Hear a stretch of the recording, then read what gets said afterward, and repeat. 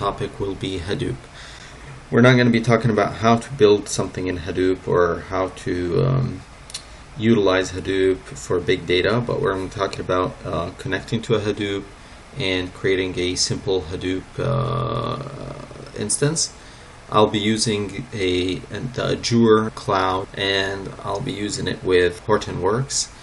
I'll be using a Hive instance, and I will be plugging it into MicroStrategy Analytics Desktop 10 to bring it into MicroStrategy.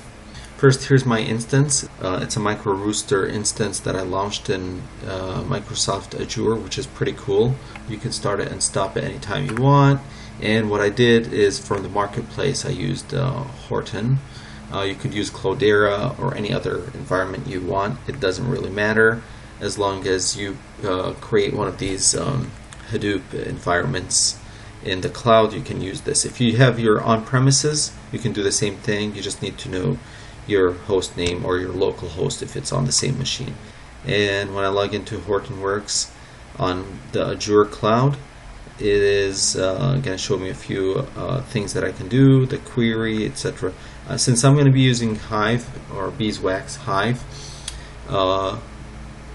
actually I'm not going to do a lot of query writing or anything like that. I'm just going to bring in some tables and utilize them in MicroStrategy. So the first thing I want to do is load a sample of data. I have a small sample of data that I can bring in from my machine. I have a simple sample that I'm going to use. It's got some sales orders by order date, rep name, item, unit cost, and the total dollar. And then I have a little dimension with reps and showing their regions. So each rep belongs to a region. Okay. So that's the table that I'm going to use and load it into Hadoop. So let's create a table. Let's call it sales orders, and I'm going to bring it in. So choose a file. Choose your file from your local machine or whichever network drive you have. And then you get the option to choose which sheet you want. We have 2 sheets, but I'm going to choose one at a time. And then you can double check the type or column name. You can rename and change things here to match your data. Once you're done, you can create the table. You could also upload more tables. In my case, I might want to upload one more table for the demo. So I'm going to create a regions and use the same source that I loaded. It's going to be ready for me now. Okay, and I'm going to use the second sheet, review it, and create table. Once I got my tables loaded up, I can try my tables right here. If I go to my tables like this one here, I can select something like this and either view it or browse the data types, and you can actually look at a sample as well into my queries and build a query off of it using Hive in this case. So you can do whatever you need to do here. If you want to create new tables or drop and add, etc., you have the full control over here in your environment before you go to MicroStrategy. But I'm going to be satisfied with the tables that I loaded. That's good enough for me. And I'm going to move to the next step. I'm going to bring up my MicroStrategy environment, and I'm going to start using that Azure environment, which is hosting my Hadoop tables. Okay, so the thing is, if you want to use the Visual Insight, that's fine. This is Visual Insight 10 or Analytics Desktop 10 as they're calling it now.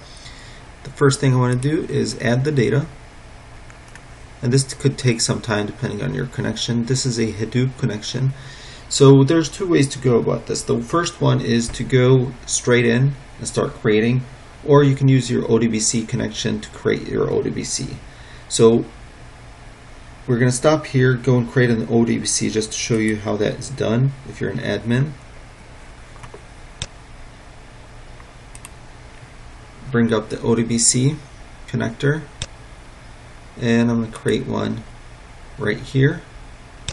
Actually, I did create one, so I'm just going to view it. But you can create a new one, and I just called it HortonWorks Hive, an external ODBC I gave it, and this is my host name, port number, and it's using the default database and with an auto detection of the server. Okay, nothing fancy at this point. I could test my connection if I'm not sure. Once I get it working, I can move on and utilize it. Okay, so that's my ODBC. Now, you don't have to do that. Okay, if you want to do that on the server side, you can do that. If you don't want to do that, there's a way to get around it. So here's the two methods. The first one, we're going to build the query and use that ODBC. I can add, okay, and since I want to use the ODBC, I can just go to my DSN, select it, and here it is. I have to select the appropriate Hive in my case. So I have to select the appropriate one, and you can give it the data source that you choose. Okay. Once you got that done, you have a new environment created. Okay. I'm going to cancel out of this because I already have it right here. Once you do that, it takes some time to load your tables, and it'll show you all the tables that you have in that environment. Now, we also have another way of doing this, I said, which is the DSN less data, or DSN lists data. What it allows you to do is you create the ODBC basically in the system. So you say, okay, which one do I want to choose? And in my case, we said it's a Hive environment.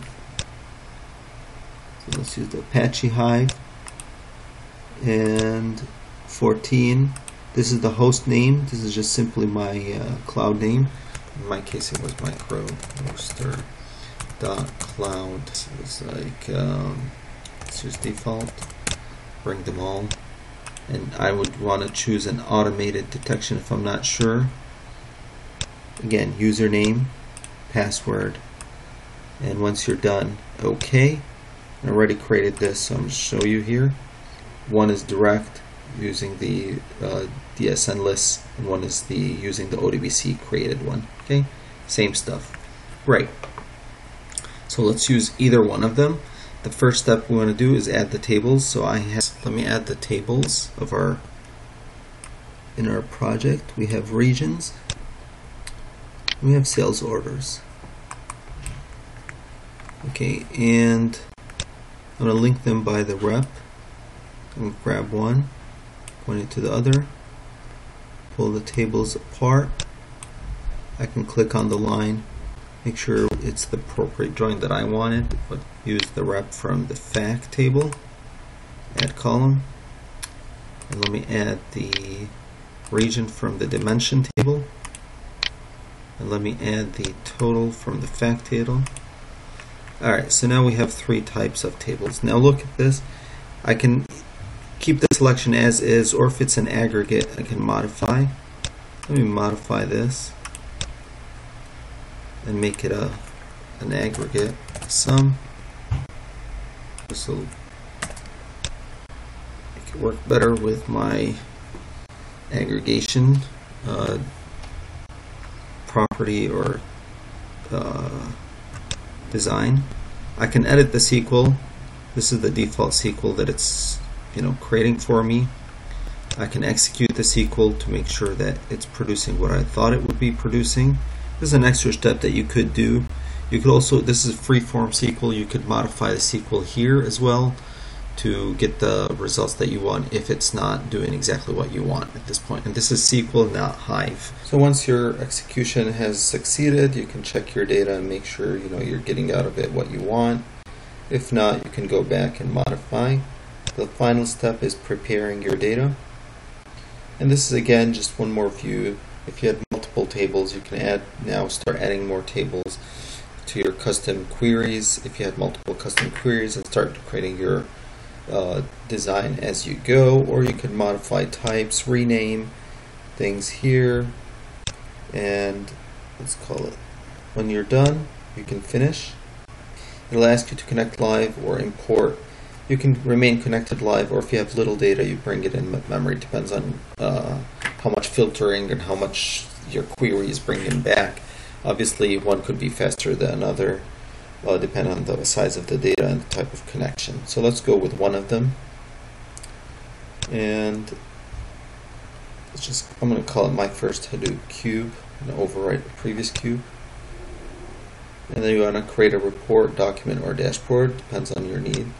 Let's just go with dashboard.